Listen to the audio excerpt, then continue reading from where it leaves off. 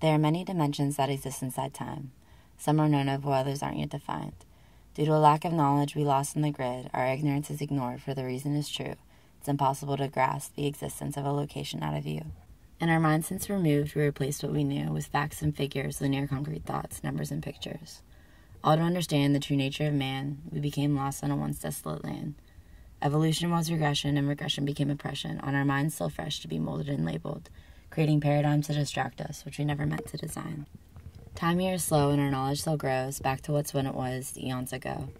For our minds are primitive to the creatures I knew. Communication through thought and feeling is what they do. Words are nothing when vocabulary is unknown, hard to understand through the linear mind of us humans in land.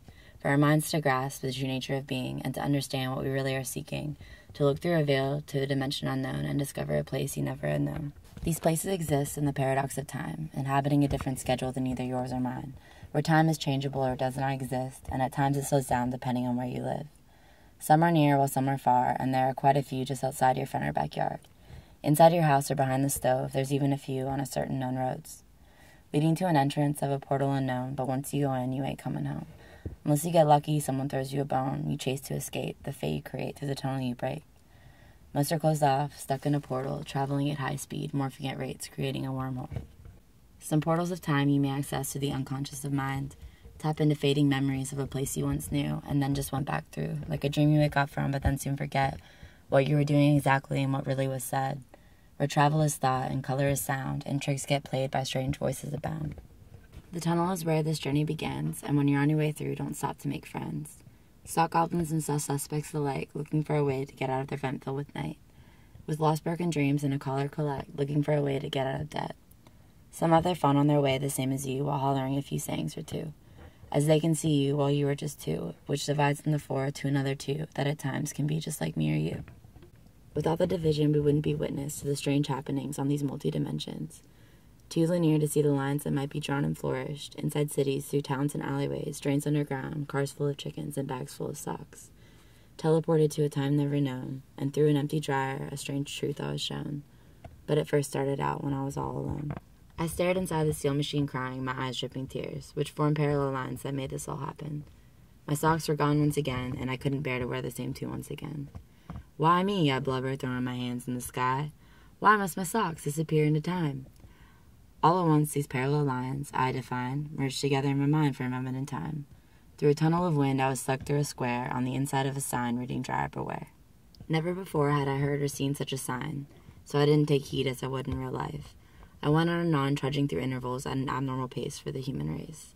The dwellers of Iron 9, located deep in the dryer of mine, poked out their heads to see what was on. Expecting a sock, we froze in shock, locked eyes instead, and into the darkness many fled.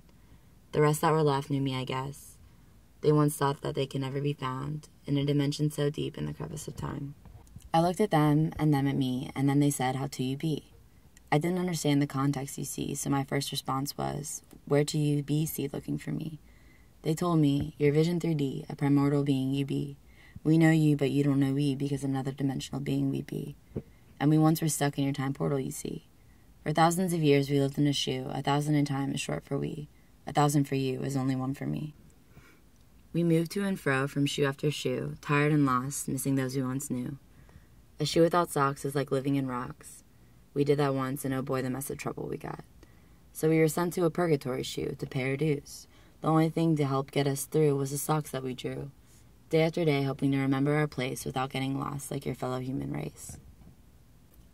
The drawing we sent was a message that blew for our people to come through, and we never knew until the shoe it grew, sending us back in time, the only way to make sense in your mind, and we returned back to the place we couldn't find.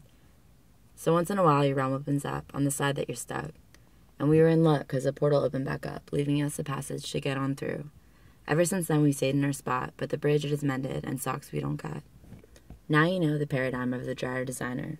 On you must go before you get stuck in the belly button of time, owned or neglected by an unkept troll named Gavin, who guards the bridge to the next dimensional portals of all who are mortal, letting some through to experience brief moments of traveling these portals. But time is fast, and you will not last. You move too slow, so on you must go, back through your portal and continue to be mortal. We may meet again in a dimension year 10, but only if we cross paths on the Traveler's Bend. It was nice to meet you, but on you must go, and I hope you think of us when you have a cold toe. When not a single sock matches, and you must accept, there is nothing I can do to keep my socks in check. We thank you again for the many socks you have lent. I hope you find the odd coins we once left, and the blue rubber band, and a strange foreign document, and tiny pebbles and sand. There is much more, but there is no time to list. We look out for you as you do for us, but we can't creep through or you will become sus. Sus is suspicious because you can't see, because we exist on a level that is higher than thee. We can live in your trees if that's what we please, but we'd rather our bundle of socks we have leased. One day we will move the same as you, only to catch glimpses once in a blue, of the places we knew and the people we drew and the correlations of the things that we knew. A brief encounter for either me or you, but still a place and time for one of the few that me or you knew. The Traveler's Bend is where we can blend, but it's different each time again and again.